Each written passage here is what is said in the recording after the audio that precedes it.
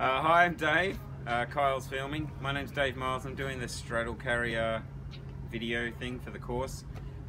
So I'm going to now do the pre-op, and first up I'm going to start with checking sort of before I start the thing, engine bay and all around.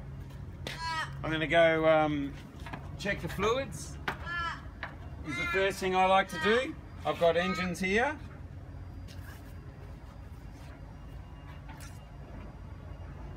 We've got plenty in that. Engine oil. I've got the radiator up here. Coolant, which is green. Green means go.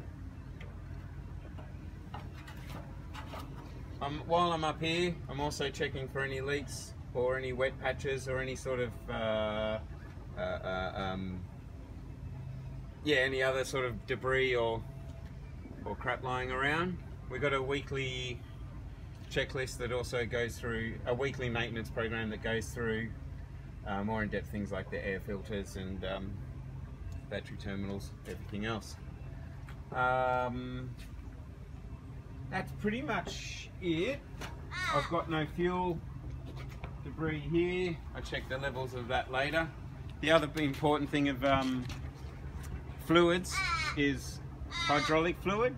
That's a visual check here. I'm about half an inch above the low level here, so I can see that from down here. I'll hit the isolator on whilst I'm in the engine area. Now I'm going to go do a walk around, and pretty much in the walk around of the machine I'm going to check for I like to start up high, so any sort of junctions and leaks that I'll get in the hydraulic hoses or rams or the chains. Any leaks, loose bolts, cracked welds, anything that looks a bit dodgy there, I've got to flag out. I'm checking tyres, any for leaks and mess in down here, excessive wear and tear, flat spots in the tyres.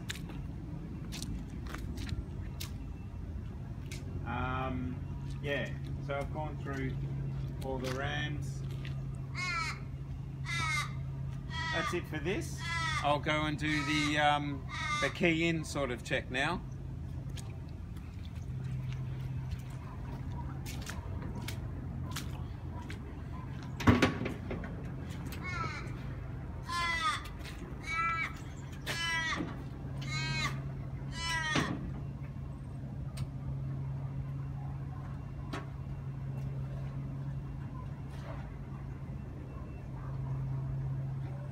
Thanks, spotter.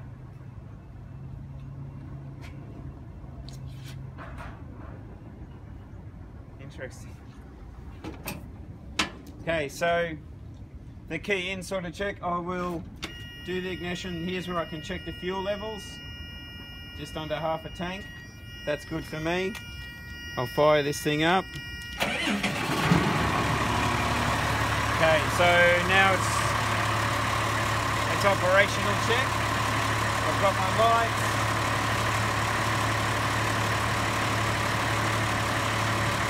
And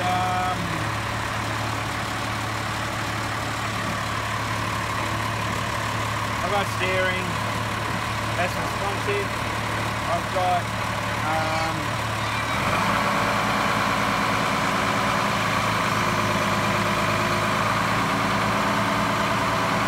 forwards and backs.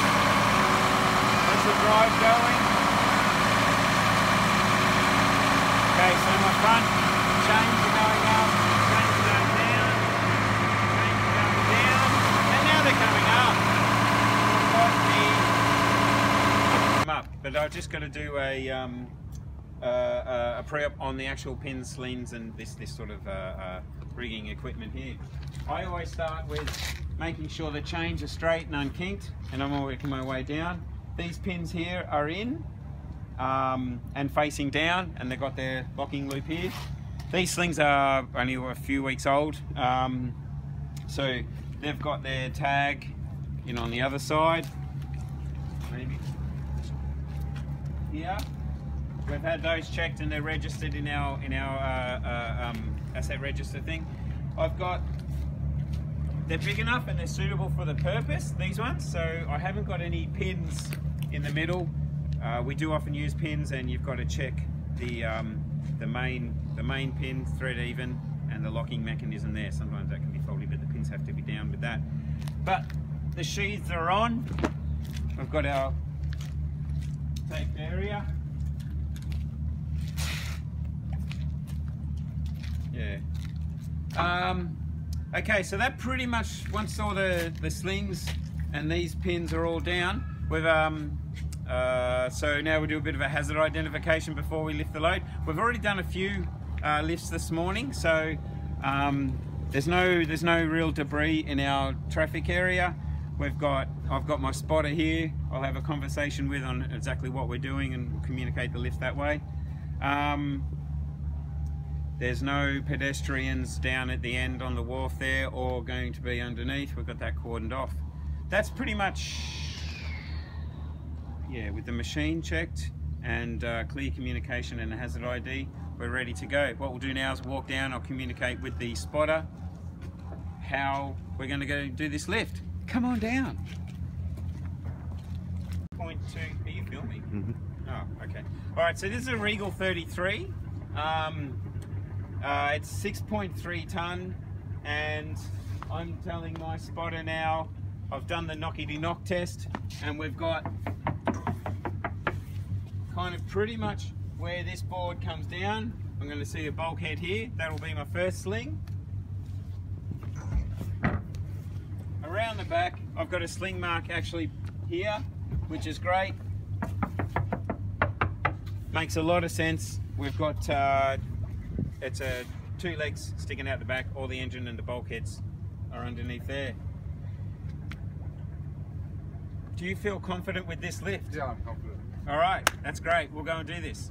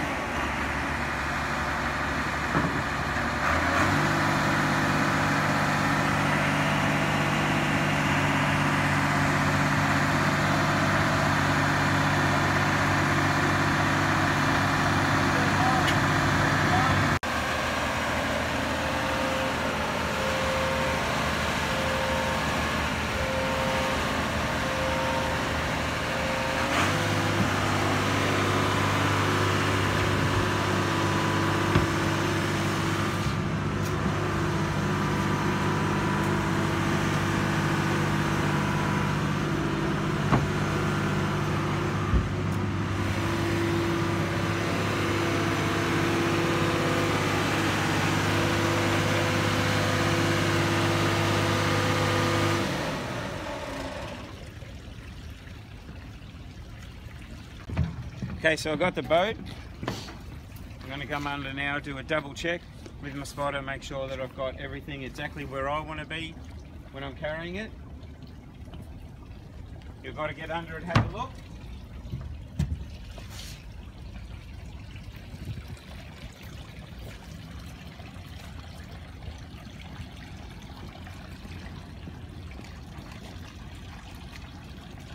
Yeah.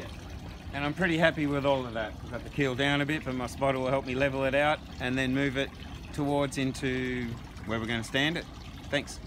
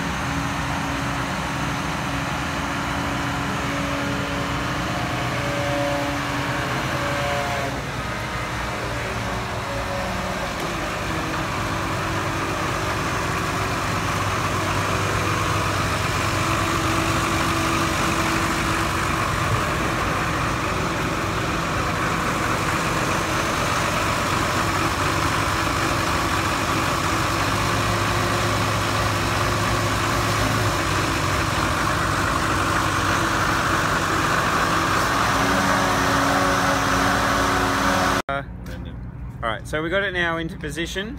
My spotter's got me here. We got 3 blocks set up. Like I said, this is only, it's a 6.3 ton, 33 footer. So we're going to have three blocks, and then we've got 3 stands along each side. We're going to use like the straight tripod stand here. We can use a straight stand here, and one of these more angular ones for the bow, all in line with the blocks. We'll now check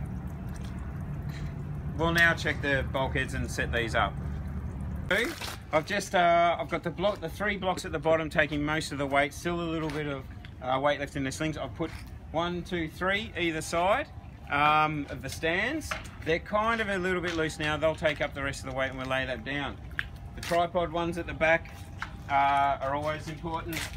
Freestanding in the middle, and the sloping ones at the bow have always got a chain to prevent them from falling out. I've sighted it in, I've checked the boat's level, I'm happy. This is where we're going to do the work. So I'm now going to get my spotter to lower me down. Oh, I'll lower it down. I'll lower the water.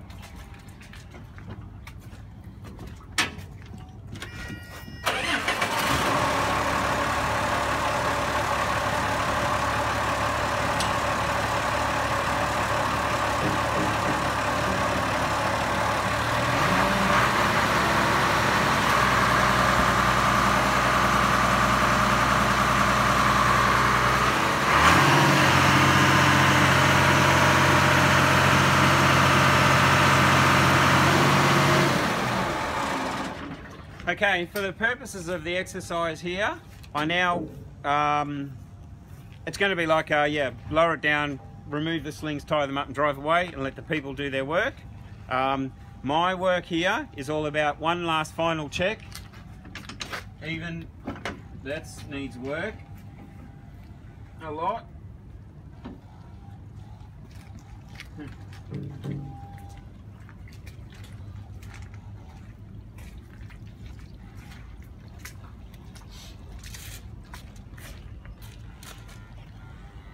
It's still level and good.